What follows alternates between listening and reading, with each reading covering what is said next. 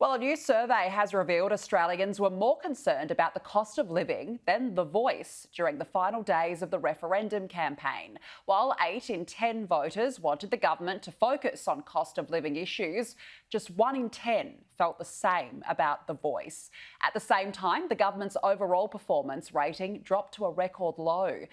Joining me now, as he does every week, is Redbridge Group Director Simon Welsh. Simon, good to see you. Thanks for joining us. Let's start with the voice loss. Of course, the defeat of the referendum was crushing. It was something that the Prime Minister committed to from the very beginning. He couldn't get this over the line. So how is he looking after this vote?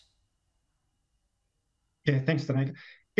I think it's a really critical moment for the government and for the Prime Minister personally at the moment. I mean, the yes vote, in a sense, I don't think the outcome will necessarily define sort of voter reaction to the Prime Minister and those sorts of things. But I think how they now respond to this vote is very important, particularly on their left flank in terms of being able to do something meaningful around Indigenous affairs.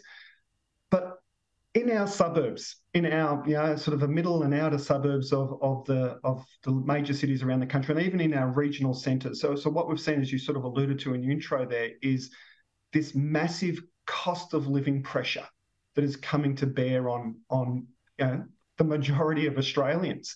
And it's profound. It really is profound. I mean, we saw yesterday, I think Food Bank Australia released some statistics around 3.6, 3.7 million households are experiencing food insecurity. That's where they're compromising on the food that they buy just to keep their heads above water. So I think what makes this really critical at this moment now is, if I could just put in a little bit of context. So what we've seen sort of during the early parts of the Albanese government was a sense of hope. There's a hopefulness, new government, fresh start. You get that sort of sense of optimism. We call it the honeymoon period. And what we've seen over the course of this year is that optimism, that hope erode. And to the point now, as we're talking about, the people under extreme pressure, they feel pretty invisible to this government. Large chunks of this country feel pretty invisible to this government. So what voters tend to do in that situation is they start to create reasons. Why are we being neglected? Why are we being sort of made to feel invisible? And there's sort of a few camps. So one reason could be that they just don't care. Now, largely for the Prime Minister, he has a sort of a reputation and image around here that does protect him a bit around that. So the thing that we consistently get around Albanese is that he seems like a nice guy. It seems like he does care. So the care argument for most people sort of doesn't stick. You do get a bit of, they seem more interested in foreign affairs and foreign relations than they do about us. You get a bit of that, but largely they sort of tick the care box. Where they then run into trouble is this idea of, well, do they have the will to do what's required, and do they have the ability, the capability? Are they up for the job? And that's where we're starting to see some of this negativity sort of come around, as I say, as voters are trying to explain why are they absent? Why am I invisible to them?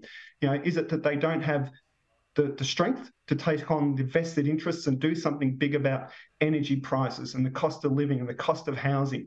Or is it just that they don't get it? They don't understand it. They're not up to it. So there's some pretty big questions that the Prime Minister and his government need to answer. It's taken 18 months to get to this point. It's probably going to take them 18 months to turn it around. And so suddenly you start looking at the length of the runway that they've got, and there's not a lot of time left. So, I think we're at a really critical juncture. Oh, look, absolutely, there's no doubt. And as you said, we've just had the Voice campaign, and now the Prime Minister is over in the United States. He's got a trip to China coming up next month. How is that perceived by voters, his overseas trips, at a time when, as you said, people are looking at their own hip pocket? Yeah, look, I think the timing on this one is actually quite unfortunate in the retail politics sense. You can make the argument strategically it needs to be done, etc. But in retail politics, I think the timing is unfortunate. As I say, people, particularly those outer suburban, really economically stressed voters, were looking for a bit of a reset. And the reset isn't the Prime Minister going over to the US. The reset is, as I say, that bold action on the economy. Do something about cost of living. Do something substantive use the levers of power to improve our lives.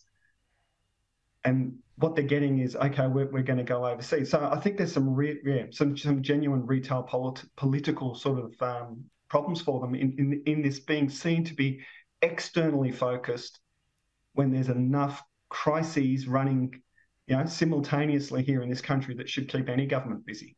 Do you think, though, that voters believe that Peter Dutton and his party would do more in this space? Or is it still a case where people are genuinely hopeful that Anthony Albanese will come to the table when it comes to cost of living?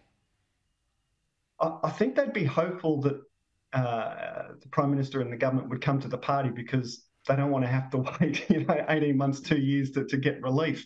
So there's certainly hope that things will be turned around.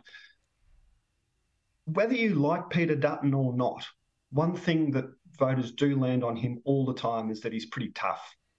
And, again, they come back to this thing that we need tough leadership at the moment. So the hit on Anthony Albanese is that, well, geez, maybe he isn't tough enough for the job and for the challenges that we've got.